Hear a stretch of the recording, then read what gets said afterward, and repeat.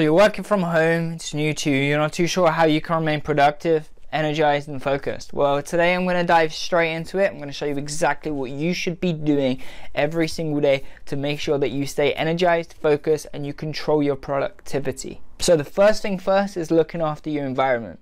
Now, I'm sure you've heard this loads of times. You know, you need to be careful of where you sit, careful of what you do. But I'm going to doubt that there's a little bit more to it, right?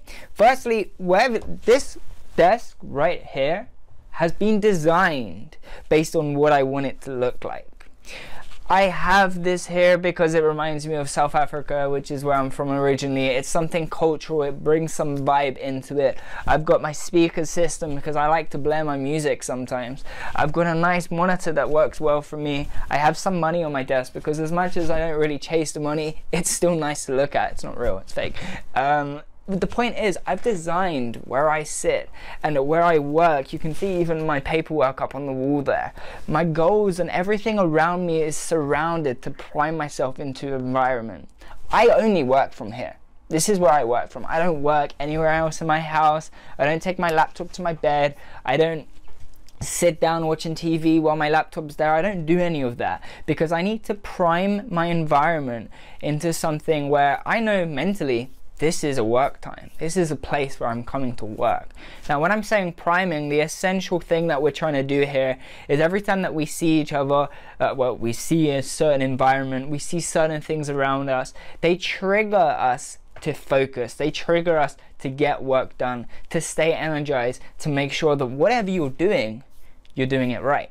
So, as I said, everything around me here has been designed to trigger that effect. It's been designed so when I wake up at 7 AM in the morning and I'm at my desk at 8 o'clock every day, which we're going to get onto in a minute, but when I'm at my desk at 8 o'clock, there's a few things that's going on in my head. Firstly, my brain knows the time, so it's like, this is work time. Secondly, it knows where I'm sitting and it's like, this place is for working, not messing around. You know, if I want to go out and watch some YouTube on my phone or my laptop or whatever, I sit somewhere else. I don't sit at this desk. This desk here is for work. That's it. Nothing else. I don't do anything else at this desk. This is for business, which is exactly what it's about for you. Design your environment to, number one, be something you enjoy. Number two, be somewhere that's going to prime that environment. Have things around you that remind you of, you know, what you're doing this for in the first place. That picture up there is me. That's me as a child. It reminds me a little bit about, you know, the fact that time is moving on. This was me just like 21 years ago. This was me up here. This is me today, right? Things change, things moves on, but it's in my environment. It gives me something to look at every day to remind myself exactly what I'm doing. So that's number one. Prime your environment, look after your environment, and design it to be something that you actually want to work around. Number two, look after yourself. This is something entrepreneurs and people working from home kind of forget to do. You know, when we work a normal job, we are there at work, we come home, we eat dinner, we relax, maybe watch a movie or something, we rest ourselves. But that there is a form of, you know, rewarding yourself for your day's work. But when you're working from home, it's a little bit difficult to do that. So you need to do your work, and then after work, do something to celebrate. Do something to reward yourself for having such a good work day and crushing it and getting things done.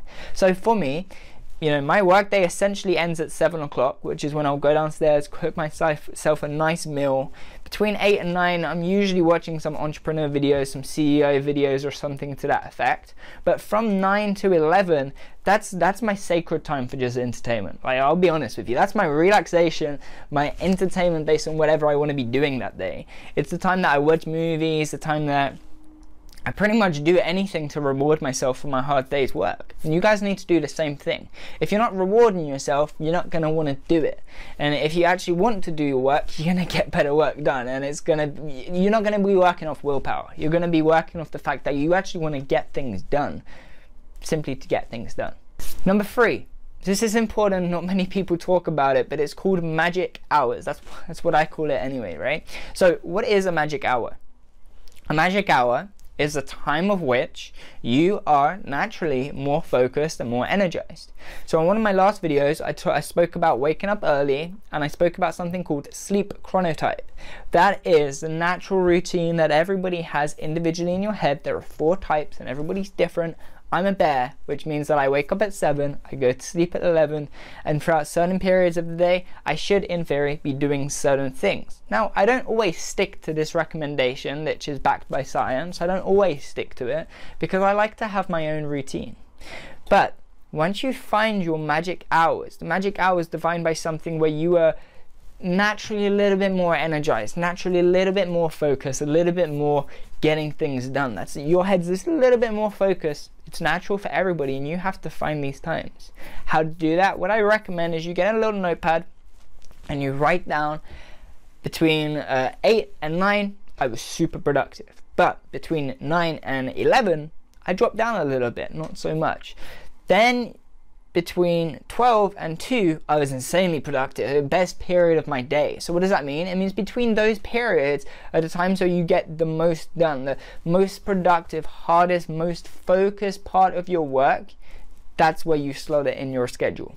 So for me, I know between 8 and 12 is my most focused period of the day, like for sure. After that, I'm not brain dead, but there's no point. Like what I do after that is less focus. It's more stuff like coaching calls and stuff like that. Whereas between 8 and 12, it's something where, you know, I need my full undivided focus attention. So find your magic hours, stick them in your routine, make your most difficult or most challenging tasks at that part of the day. Number 4, I've discussed it briefly before already, but it's about having a routine. Now it's incredibly important for your brain to know when the clock hits this time, I must be doing this. Plus it structures your day. Not only is the thing where it hits the time you're like, okay, time to get work done, but you've got a routine, something to look forward to. At the end of the day, you know, on days I'm not doing so great, I know that between 9 and 11, I'm going to be doing entertainment anyway. I'm going to be watching movies, I'm going to do whatever I want to do to just end the day off in a nice note. So, you know, I'm sometimes looking forward to that point of view. Sometimes when I'm having a really challenging day, I've still got something to look forward to because it's schedules on the calendar. Task schedules are tasks that get done. So if you want to get something done, schedule it. Create a routine. Have your magic hours whenever they are. Make sure you do your most challenging tasks at that point, and have a routine for the rest of the day, something that you will enjoy. The last point that I'm going to mention today is state control. Now what I mean by that is you really need to, whatever moment that you're in right now, you are in a particular state. Now I spoke before about default setting. I've explained what it is and how to improve it. I'm not going to explain it too in depth in this video because I've covered it many times before. But controlling your state basically means at whatever natural point during the day that you feel like, you know, maybe your energy's dropped, or on the other side your energy's really up, you're more productive, whatever that is, you want to elongate that time there. So when, like now, I'm more energetic, more focused, more into, you know, doing what I'm doing and the task at hand, I'm a little bit more energetic. But if, let's say, in an hour's time my energy drops and it goes down a bit, it's my job to pick that back up. It's my job to pick it back up and make it more of a permanent thing. And that is really easy to do once you nail down the steps. Now, as I said, I covered it in the default setting video. I will leave the link down below in the description. But the point is, figure out what state you want to be in. For example, maybe you want to be, you know, extra charismatic, energetic, a little bit more free going, or on the other side you want to be a little bit more aggressive, a little bit more, I would say, positively aggressive. That's kind of what I aim for. Energetic, positively aggressive, you know, goal chasing, go to get it. That's my type of mood that I like to stay in. So whenever I drop below that, I just pick it back up. I do it in the same steps that I covered in the other video, but just to expand here. Little things, shouting, dancing, do whatever you need to do to pick up that energy and bring it back out within you. It's already there because you've already done it before. You just have to bring it back up. Control your state, make it happen, become energetic, become focused, and get things done. That's it. 5 steps. 5 steps is all you need to become more energetic, productive, and get things done. That's it. Now, as a bonus step, accountability. To help you with this, I've created a free Facebook community group just for the followers and community of this content. So what I'm going to do is leave the link down below in a pinned post for the free Facebook group.